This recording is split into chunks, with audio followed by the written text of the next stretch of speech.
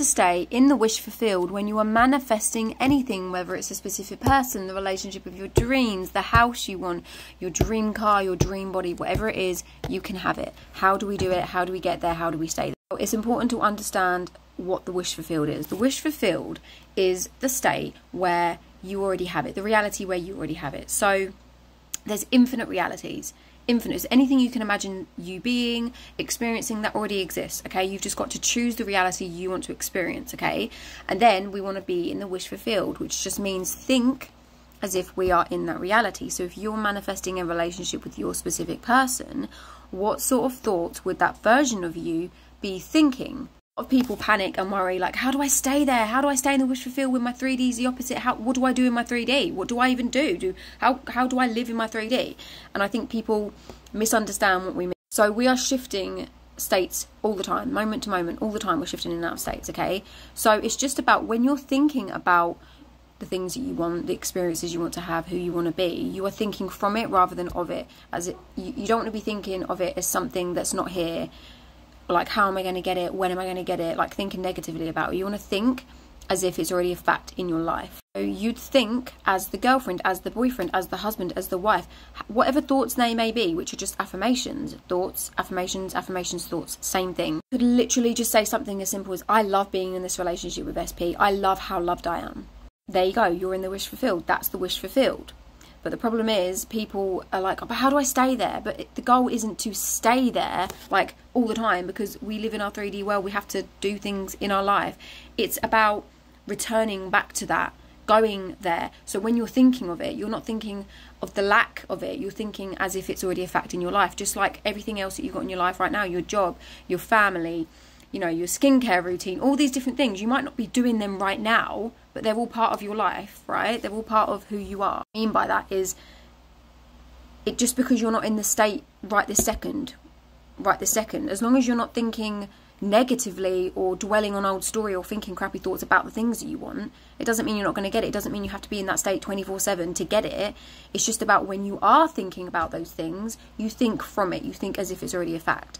So you could go about your day, doing your work, meeting with friends, whatever it is that you're doing, just living your life normally, which is absolute, just live, do whatever you do in your 3D.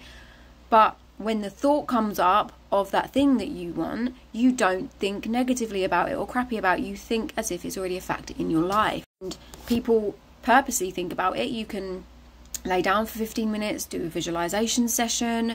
You can, you know, have a little routine where you affirm for it throughout the day. If you've got a really bad story about something, that's a really good way to sort of override that story. But it's just about, it's more the case of not dwelling in it, dwelling in the old story of it. So if you want a relationship, you're not going to sit there talking to your friends going, oh, bloody SP doesn't want me and they're moving and they've ignored me for 3 weeks. You're just living your life, not dwelling on those stories, and then when you think about it, you go to that state of the wish fulfilled. When you do that, it's completely up to you.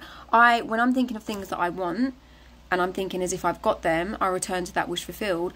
Like today, I was cleaning, and as I was cleaning, I was sitting there thinking about the thing I want as if it's already a fact in my life, telling myself, God, I'm so glad I've got this now. It feels so good to have this. I love that I've got this. It was so easy. It was so easy to get. I love that this is my life now. I wasn't thinking of the lack of it, but earlier on in the day, I was busy doing other things, living my life. I had an appointment to go to. You know, I had other things I was doing. Just because I wasn't thinking about my desires doesn't mean I'm not going to get it, because I wasn't in the state of the wish fulfilled. Just living my life just like you normally would if you already had it, you know, just like all the things you have in your life right now. When you go to work, you do your skincare, when you have a shower, you pick up the kids. You might not be doing those things right now, but it doesn't mean they're not part of your life. I'm not sure if this makes any sense, but I know this is something that a lot of people struggle with. They feel like they need to be in this state of the wish fulfilled all the time. But are you in the state of doing your skincare all the time? Are you in the state of work all the time? Are you in the state of being the girlfriend and going on dates all the time? No, you're doing different things in your life. You're doing different things all the time. It's just about living your life. When you think of it, think from it as if you already have it. Tell yourself, I have this. This is mine. I love having this. I'm so grateful for this. I love being the girlfriend. I love this relationship. It's fucking beautiful. We have such a strong connection. You're thinking from it. You're telling your subconscious, I have it, because you're thinking thoughts as if you have it, and your 3D world will eventually reflect that back. You can return to that as many times as you like. It's just like a room. Imagine a state like a room.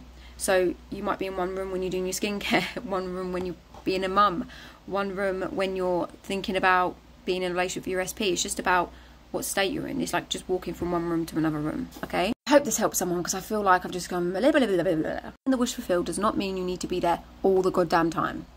Just a part of your life, just like all these other things that are a part of your life. Being a parent, going to work, doing your skincare. I don't know why I keep saying skincare, it's because all my skincare is surrounding the phone, so it's like in my face.